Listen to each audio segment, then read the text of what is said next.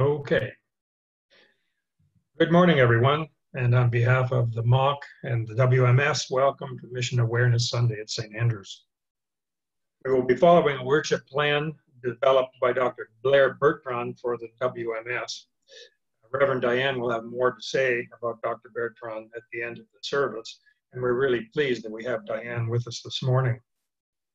Unlike the past few Sundays, several people will participate in the service today. We thank Peter DeVries for his support in accomplishing this and generally for helping to keep us connected during this period of isolation. Hope you've had a chance to listen to the music selections that are posted on the website this morning. If not, you can still do it afterwards.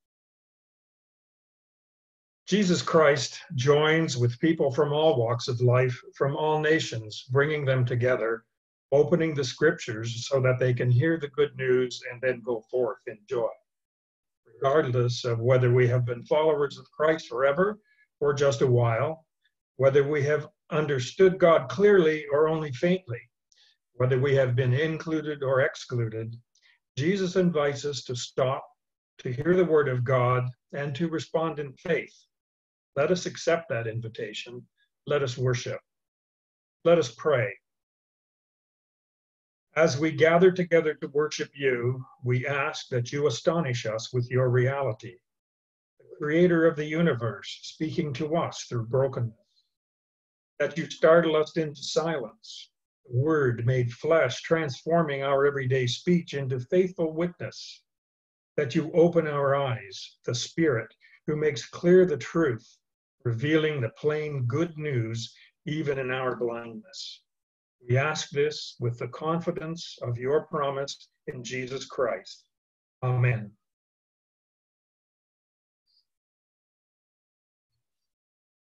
Starts with Isaiah chapter 52, starting at verse 13. See, my servant shall prosper. He shall be exalted and lifted up, and shall be very high. Just as there were many who were astonished at him, so marred was his appearance, beyond human semblance, and his form beyond that of mortals. So he shall startle many nations. Kings shall shut their mouths because of him. For that which had not been told them they shall see, and that which they had not heard they shall contemplate. Who has believed what we have heard? And to whom has the arm of the Lord been revealed? For he grew up before him like a young plant, and like a root out of dry ground. He had no form or majesty that we should look at him, nothing in his appearance that we should desire him. He was despised and rejected by others, a man of suffering and acquainted with infirmity. And as one from whom others hide their faces, he was despised, and we held him of no account. Surely he has borne our infirmities and carried our diseases. Yet we accounted him stricken, struck down by God, and afflicted. But he was wounded for our transgressions, crushed for our iniquities. Upon him was the punishment that made us whole, and by his bruises we are healed. All we like sheep have gone astray. We have all turned to our own way, and the Lord has laid on him the iniquity of us all. He was oppressed and he was afflicted, yet he did not open his mouth. Like a lamb that is led to the slaughter, and like a sheep that before its shearers is silent, so he did not open his mouth. By a perversion of justice he was taken away. Who could have imagined his future? For he was cut off from the land of the living, stricken for the transgression of my people. They made his grave with the wicked, and his tomb with the rich, although he had done no violence, and there was no deceit in his mouth. Yet it was the will of the Lord to crush him with pain. When you make his life an offering for sin, he shall see his offspring, and shall prolong his days. Through him the will of the Lord shall prosper. Out of his anguish we shall see light. we shall find satisfaction through his knowledge. The righteous one, my servant, shall make many righteous, and he shall bear their iniquities. Therefore, I will allot him a portion with the great, and he shall divide the spoil with the strong. Because he poured out himself to death and was numbered with the transgressors, yet he bore the sin of many and made intercession for the transgressors. Then an angel of the Lord said to Philip, "Get up and go toward the south to the road that goes down from Jerusalem to Gaza. This is a wilderness road." So he got up and went. Now there was an Ethiopian eunuch, a court official of the Candace, queen of the Ethiopians, in charge of her entire treasury. He had come to Jerusalem to worship and was returning home, seated in his chariot. He was reading the prophet Isaiah. Then the Spirit said to Philip, "Go over to this chariot and join it." So Philip ran up to it and heard him reading the prophet Isaiah. He asked, "Do you understand what you are reading?" He replied, "How can I, unless someone guides me?" And he invited Philip to get in and sit beside him. Now the passage of the scripture that he was reading was this: "Like a sheep he was led to the slaughter, and like a lamb silent before its shearer, so he does not open his mouth." In his humiliation, justice was denied him. Who can describe his generation? For his life is taken away from the earth. The eunuch asked Philip, "About whom, may I ask you, does the prophet say this? About himself or about someone else?" Then Philip began to speak, and starting with this scripture, he proclaimed to him the good news about Jesus. As they were going along the road, they came to some water. And the eunuch said, "Look, here is water. What is to prevent me from being baptized?" He commanded the chariot to stop, and both of them, Philip and the eunuch, went down into the water, and Philip baptized him. When they came up out of the water, the Spirit of the Lord snatched Philip away. The eunuch saw him no more, and went on his way rejoicing. But Philip found himself at Azotus, and he was passing through the region. He proclaimed the good news to all the towns until he came to Caesarea. This is the word of the Lord. Thanks be to God.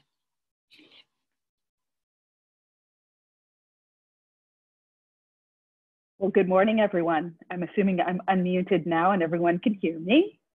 I'll check for sure. Well, good morning. It's great to be here with you this morning, live stream, not in person, but we are united by the Holy Spirit, which is exciting.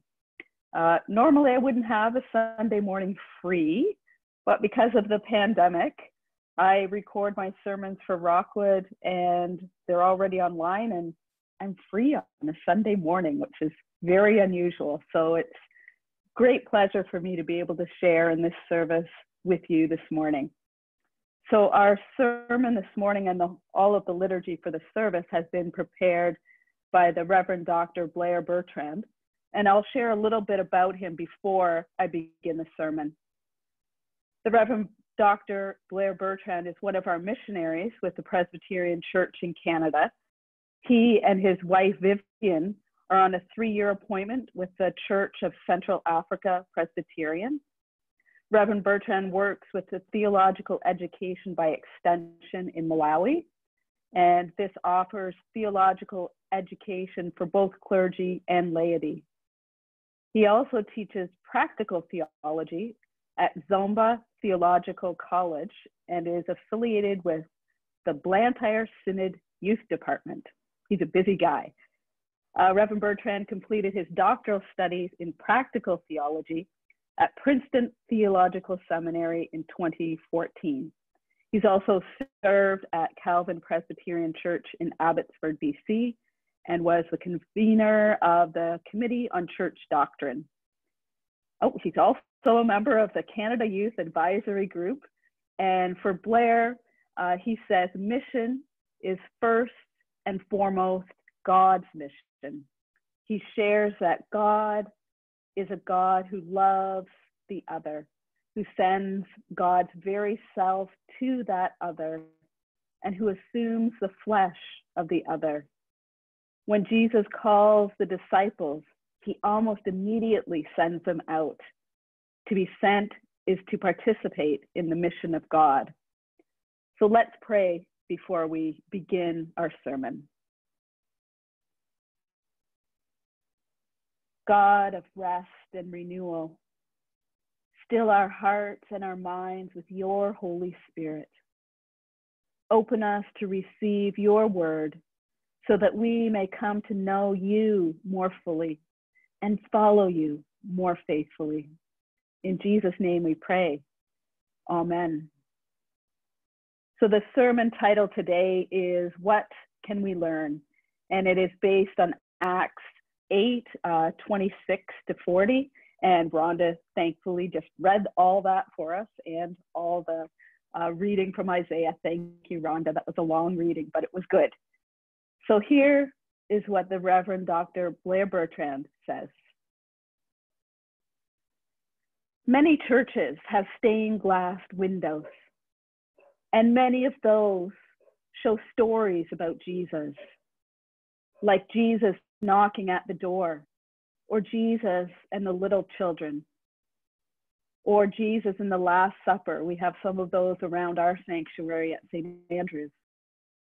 Oftentimes, these windows tell other, less obvious stories as well.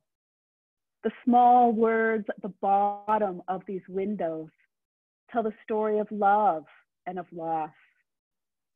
In a church far from here, in a small city named Zomba, in a country called Malawi, there is a window that tells another story. It is of Philip and the Ethiopian eunuch. So it does tell a biblical story. And this window is dedicated to lost loved ones. So it does tell the story of the congregation as well. But this window also tells another story. Philip is pictured standing above the Ethiopian eunuch at the moment of baptism. And the eunuch is looking up with joy, and it is clear that his eyes are gazing up at Philip. Now, Philip in this stained glass window is white, and the eunuch is black. Malawi is mostly made up of Black Africans, and the window that we're talking about is in an old Presbyterian church that was built by Scottish missionaries. Philip, a Middle Eastern man, would have had lighter skin than an Ethiopian. But the idea that he would have had the same skin color as a very white Scottish missionary is really not believable. So why select that moment and that pose? There are other possible moments. The eunuch is rich and powerful. The text makes that very clear. He takes care of the treasury, and he has a chariot. In contrast, Philip has nothing. He's on foot. Why not have the eunuch inviting Philip into the chariot? Or both of them side by side reading the word of God? There are many other possibilities, but this is the story that was told at that time. It was a story of white missionaries bringing the gospel to Black Malawians, and it's not a unique story. The European and North American missionary efforts of the late 19th and early 20th century spread all over the globe, and praise God that they did. Churches from Nigeria to Korea, Japan to India, Guatemala to Nicaragua were strengthened. Now there are more Presbyterians in places like Korea and Malawi than Scotland or Canada. We are talking about Zomba, a small city in the small country of Malawi on the big continent of Africa because of that missionary effort. The Presbyterian Church in Canada continues to partner with the church in Malawi through the Presbyterian World Service and Development International Ministries and through the Women's Missionary Society and the congregations. All have long-standing relationships and ministries there. But still, how might we design that window today? How might we understand mission in our world? Well, the Ethiopian eunuch can guide us in answering those questions by answering the 3 questions that he poses in this story. These 3 questions, and from these we get insight into what mission might look like today. The first question the eunuch asks is, how can I understand unless someone guides me? For centuries, commentators have noted how incredible this question is. Recently, Barbara Brown Taylor noted that the text presents the Ethiopian as someone wealthy enough to ride in a chariot, educated enough to read Greek, devout enough to study the prophet Isaiah, and humble enough to know that he cannot understand what he is reading without help. He is wealthy, educated, devout, and humble. His status as an Ethiopian eunuch, that is, his status as a foreigner and someone who is ritually unclean, likely keeps him out of the temple. But we don't see him as an outsider. We see him as devout, owning and reading scripture on the bumpy road home. Even with his power and his piety, he asks for help. In this humility that commentators note, he has all the material resources that he needs, yet he lacks something. He cannot understand his faith without help. He knows it, and he reaches out to Philip. In the Zomba stained glass window, the missionaries are imagined as Philip. They are the ones who bring the answers to the ignorant Ethiopian eunuch. But what if the opposite is truer? North American Christians are wealthy and educated. Perhaps we are the Ethiopian eunuch, and what we need then is piety and humility. Visitors to Zomba from Canada love the music. Reports back are filled with rapturous descriptions of the passion and the joy of the people. And that is true and maybe something we can learn from. But there are even deeper things of God that we might learn about. Take, for example, the Reverend Dr. Takuzi Chitsulo, who is one of the ministers in Zomba. He has a PhD in the Old Testament, an achievement that the Presbyterian Church in Canada supported. He analyzed the minor prophet Habakkuk in relation to the move from one-party rule to multi-democracy in Malawi. That's pretty heady stuff that would play well in an Old Testament course here in Canada. So he is a scholar and a minister. But he's also aware of evil. That evil does not just take the form of oppressive structures. Sometimes evil takes a personal turn. Spirits, demons, and those who use them are part of everyday ministry. The Presbyterian Church in Malawi conducts exorcisms. This would likely make many wealthy and educated people feel uncomfortable. But instead of dismissing these ideas, perhaps we should humble ourselves and ask, what can we learn? Dr. Chitsulo humbled himself to learn in a very Western way, excelling at his PhD. What would it take for us to humble ourselves and to listen to his and his church's view on evil and the spirit world? The Ethiopian's humility should serve as an example. Mission must start from a place of humility, whether we're reaching out to our neighbors across the street or around the world. We cannot start by assuming that we have all the answers. Our wealth and our power can blind us to the fact that we too need help in understanding what we read. The eunuch's second question, about whom, may I ask, does the prophet say this? About himself or about someone else? This question guards against one misunderstanding of humility. Humility might become, we don't know anything. False humility is this kind of self-defeating attitude.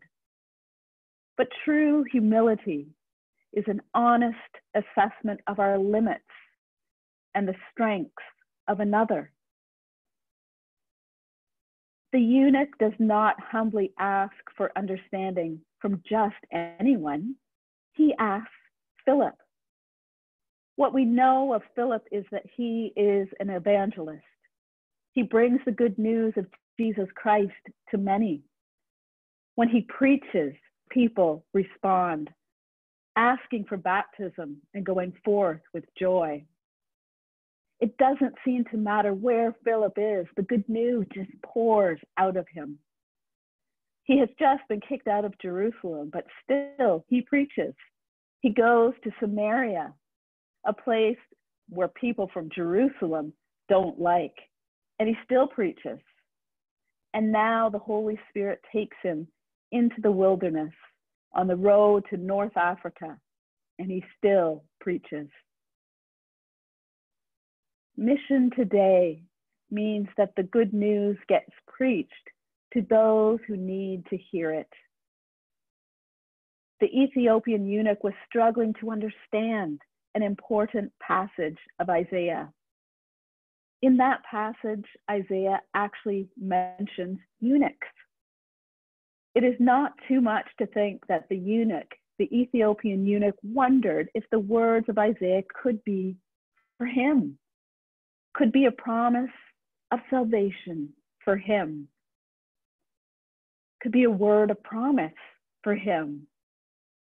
When Philip opens up the scripture, the Ethiopian eunuch sees Jesus, sees the salvation that God has offered him, sees that the promise of the Holy Spirit is for him. This salvation prompts a third question. What is to prevent me from being baptized? In other words, since the Ethiopian eunuch was humble enough to hear the good news to him, what now could stop him from responding?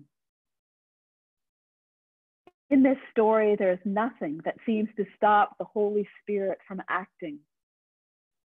Notice that while we focus on the eunuch and Philip, it is the Holy Spirit who is doing much of the action. The Holy Spirit comes to Philip, and the Holy Spirit gives him directions. In response to their conversation, both Philip and the eunuch go down into the waters of baptism, and as they come up, the Holy Spirit moves each on his own path. Philip goes on to evangelize elsewhere, while the eunuch goes back to Ethiopia rejoicing. So the answer to what can stop the eunuch from baptism is nothing. In fact, we have to ask ourselves the question, have I really heard the good news if I do not respond by seeking out God, rejoicing, and carrying the message back to my people? The Ethiopian eunuch was already faithful. He had come to Jerusalem to worship. But his encounter with Philip brings his faith to a whole new level. Now he returns to his home with a new sense of mission. We might start thinking that Philip is the missionary here, but in the end, the Holy Spirit uses both as missionaries. Philip to the Ethiopian and the eunuch to the other Ethiopians. In the end, it is the Holy Spirit's mission that both get to participate without anything to stop them. For centuries, the Western Church operated from a place of power. It was our mission, our strategies, our resources, and our people. But what this story reveals is that our mission is best when it's not actually our mission. Mission is best when it is God's mission that we participate in. Which begs the question, what is God's mission for St. Andrew's Guelph today? Philip and the Ethiopian eunuch answered that question differently, but they do it from the same place. It is the cross-cultural encounter that reveals the mission of God. They come together in the wilderness, a place that is neither of their homes, but is on the way to both, and enter into a small chariot to focus on reading Scripture. Is it possible for us here in Guelph to find those in-between places where we might encounter someone who is very different than ourselves, and in doing that, have God open up a new mission for us? And now, might we imagine that window from Zomba differently? Might it be that if we were to design that window today, that we might portray the humility of the eunuch, acknowledging that the one who has worldly power needs something from the evangelist Philip? Could we make it so that both of their faces are alight with the good news, sitting side by side as they read Scripture together? And what about putting the Holy Spirit moving them in response out of the waters of baptism and sending them on their respective missions? Does mission today look like a cross-cultural encounter in the wilderness that reveals God's mission for both Philip and the eunuch? So this is the Reverend Dr. Blair Bertrand's sermon, and we have some thought-provoking words. So I hope you enjoyed that. It was a great sermon, and it was my honor to deliver his sermon. And now we will move on to the offering. So in these days and these times where we're all isolated at home, there are still opportunities to give. And on the slide in front of you, you see some of the opportunities that we have. You can still do the old-fashioned thing and write out a check and put it in the mail and mail it to St. Andrews. You can still do that. If you would like to look online on the St. Andrews website, there's also the link to Canada Help, so you can donate, put your offering in online. And then some of the ways that we can share our resources with mission organizations. If you would like to make a donation to the Presbyterian World Service and Development, of which the Reverend Dr. Blair Bertrand is part of, you can do that. The link is on our website. And is somebody going to correct me? Is it on our website? Yes, okay. And if you're looking for assistance or want help, you can check out the community-based website for the Guelph coronavirus.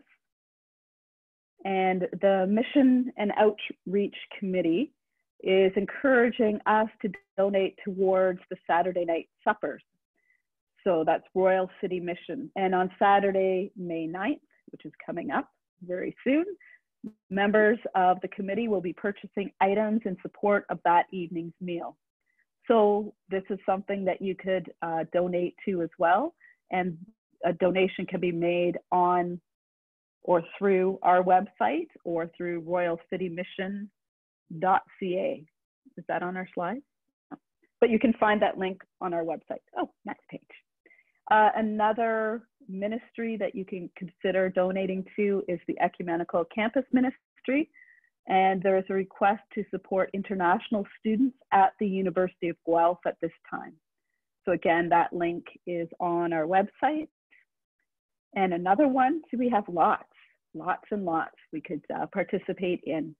The Chalmers Community Services Center, and they are continuing to support our most vulnerable citizens here in Guelph during this pandemic. And there's also the Guelph Neighborhood Support Coalition and their Emergency Food Fund, and that supports the North End Harvest Market and the various neighborhood pantries. So this is another way you could help within our community. And the Drop-In Center as well is collaborating with other community partners, and they continue to care for our homeless population. So again, another very worthy place to donate at any time, but especially at this time during the pandemic. So please prayerfully consider. And tomorrow is the 75th anniversary of the liberation of the Netherlands. So you are encouraged, if you would, to join in a long-lasting Dutch tradition to honor those who have served and sacrificed. And the National Day of Remembrance in the Netherlands takes place on May 4th, which is tomorrow. And they say in these unprecedented times, let's be silent to remember. So if you would keep a moment of silence tomorrow, May 4th at 2 p.m., then we can participate in the 75th anniversary.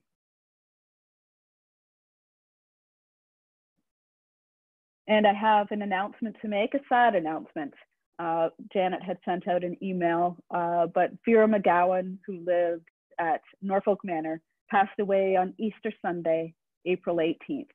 She was a great lady. I enjoyed visiting with her. She was always full of funk and personality, and she will be missed.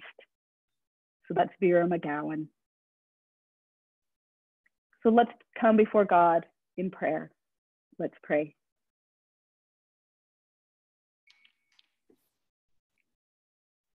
God, you send disciples on their way with joy, and we come before your throne of grace, bringing our own joys. We delight in new life, in babies coming into our world. We celebrate new relationships and friendships of various kinds, and the deepening of old ones. We are grateful for meaningful work that give our lives purpose. We also come to you carrying sorrow and despair. There are those who suffer infertility and those who struggle with situations they never imagined facing. There are some of us who have broken relationships, hard words exchanged, and conflicts unresolved. Others struggle to find meaning day to day, wondering if it will ever get better. Lord, as we consider your mission, we are also aware of the joys and the sorrows of our neighbors. Open our ears so that we can hear what delights them, and also what causes them sorrow. Give us wisdom so that we don't try to fix the sorrow of others. Rather, help us to hear and see our neighbor as you do. And Lord, we pray for our congregation. We pray for Reverend John on this week of rest, but he can't go anywhere. So we pray that you would refresh him and renew him at home. And we thank you for Reverend John. Lord, we also thank you for Peter DeVries and for everything he's doing with our technology so that we can worship together while we're separated. So we thank you for him and his amazing gifts and abilities in technology. Lord, we pray for the family and friends of Vera McGowan as we grieve her loss. We pray for Norfolk Manor, for Riverside Glen, for Stone Lodge, and St. Joseph's Health Center as they all struggle with COVID-19 outbreaks. Give peace and assurance to the residents and give endurance, patience, and protection to the staff. Lord, we pray for those who have recently received a cancer diagnosis. Be with them, Lord, as they reel from this news. We pray for Helen Manberg and Peter Fisher. Give them your peace and your comfort. And we pray for upcoming treatments that they would go ahead in this time. And we pray for success. Lord, we bring these joys and these sorrows to you, along with those that we cannot even voice to ourselves, with the sure and confident hope that you have heard us, not only heard, but lived in Jesus Christ. And now we turn to you as your children and pray as you have taught us. Our Father, who art in heaven, hallowed be thy name. Thy kingdom come, thy will be done on earth as it is in heaven. Give us this day our daily bread, and forgive us our trespasses, as we forgive those who trespass against us. And lead us not into temptation, but deliver us from evil. For thine is the kingdom and the power and the glory forever and ever. Amen.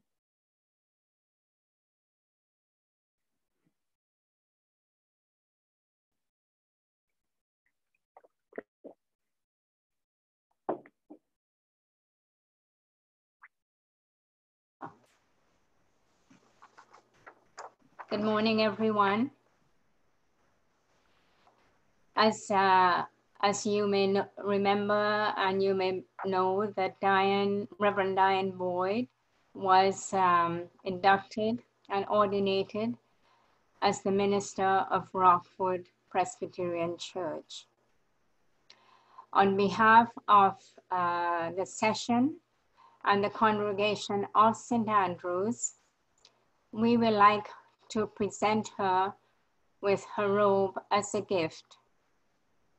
I hope that it embraces her with the warmth of God's love as you, Reverend Boyd, minister in your pathway.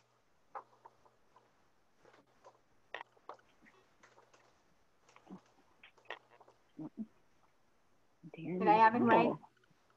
There we go. I'm going to put it on. You got it? I've got it. Okay. I'm putting it on. Okay. See? Oh, wow.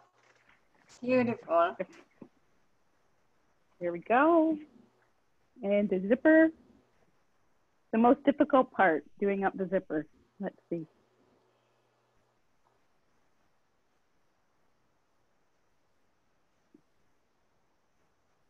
There we go. Can you see? Excellent. And there's stuff on the back too. Can you see the back? Yes. There we go. So thank you, everyone.